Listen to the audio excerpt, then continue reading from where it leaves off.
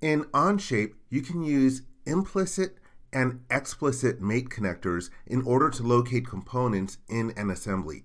Let's take a look at how to do that. Right now I am in my assembly tab and I already have a bunch of part studios in here. I'm going to hover over the tabs to show you what I'm going to locate in here.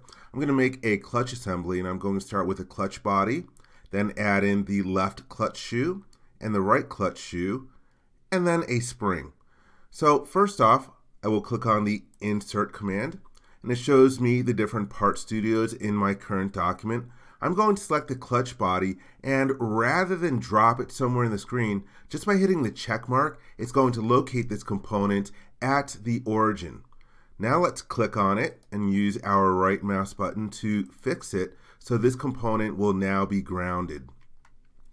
Bring in other components by clicking on the Insert command, and I'll bring in the left clutch shoe, and I'm just going to locate it about over here. And the right clutch shoe, let's locate it about over here. And that's good for now, and I'll hit the check mark. For locating the left clutch shoe, I'm going to start off by adding a fastened mate. And here's the icon for doing that.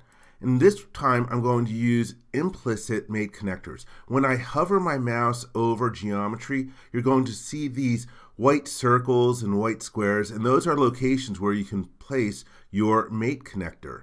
So I'll click there. For the one on the clutch body, let's hover over this surface, and I'll pick this location over here. And it moves the components to each other. It finds the correct solution. I'm happy with that, so I will hit the check mark in order to have my first fastened mate. And it's automatically hidden. You can display it if you want to, but I don't need to see it in my graphics area. Let's repeat the process for the right clutch shoe. And actually, before I do that, let me reposition it the way I want it to be on the screen. I will click on it, and then I can start by rotating it 180 degrees. And let's also translate it over a little bit closer to where I want it to appear, so I can help make sure that I'm getting it where I want it to be.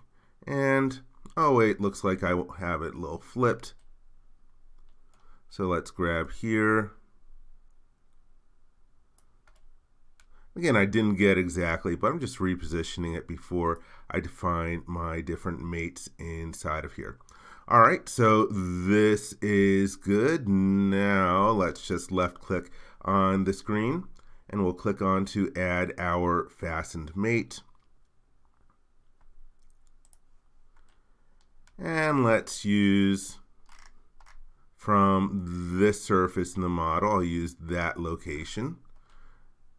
And that should correspond to, on this surface, that location over there. And it readjusts it. I'm happy with that, and I can hit the check mark. Be aware that if it ended up in the wrong location, you can flip the primary axis, and this command allows you to reorient the second axis. We also have the ability to define an offset in X, Y, and Z, but I want it exactly coincident at those different locations. So that is good for using my implicit mates. Now I'll go to bring in the spring component. I'll click Insert and then Spring, and I'll just drop it on the screen about over here. Let's hit the check mark, and I will click on it and rotate it a bit. And where I really want it to be is sort of like this, between those two different locations. And this time, oops, let me just move it out of the way a little bit. There we go. This time, if I go to do a fastened mate, I really want to grab a location about over here. But again, because of the nature of the geometry, I don't have exactly the locations where I want to use. In this particular case, I can create an explicit mate instead of using an implicit mate. And you can create that mate either in the assembly, or you can create it in the individual part. It depends on whether you want to use that particular mate connector in other different locations. And I will probably want to use that mate connector wherever I am assembling the spring. So I'm going to switch over to its Part Studio. I can click on the tab, or you can click on the spring and right click and use Switch to Spring to go over to its Part Studio. And in advance of this, I actually created a sketch just to facilitate this process. Let me turn on the, I did turn on the display of the sketch, where I have a couple of points located where I want my mate connectors to be. So to create the mate connector, we have the icon right here in our command ribbon. You can see it's also the keyboard shortcut of Control M. And I'll click on it, and you're going to locate the origin. I'm going to use that point that I selected.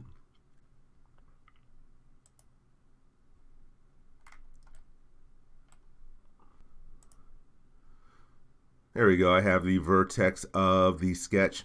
You'll notice that we have the orientation for the primary axes and the secondary axes. I can change that if I want to, but I'm just going to leave it the way it is. Let's hit the check mark. That creates our first mate connector. Let's create another one. I'll click on the mate connector, and let me get the other vertex of my sketch.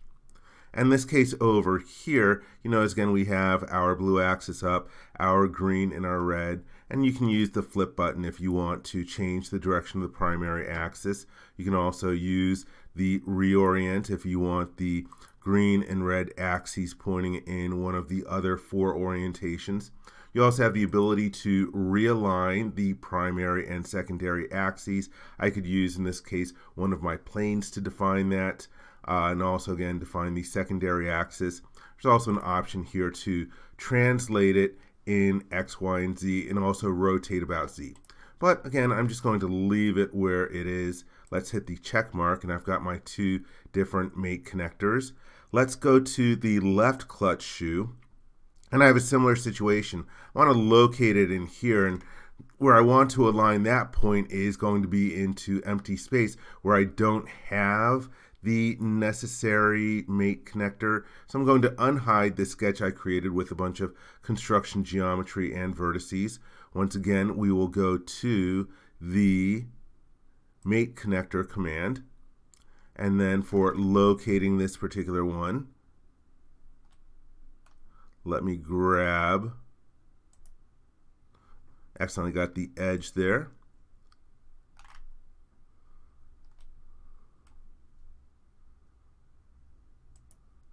Here I have the vertex of the sketch, and just to make it more in line with how I defined the original mate connector, in this particular situation I'm going to realign the primary axis. I'll use this surface, and that way I've got it pointing up in the same way that I want it for the spring. So let's hit the check mark.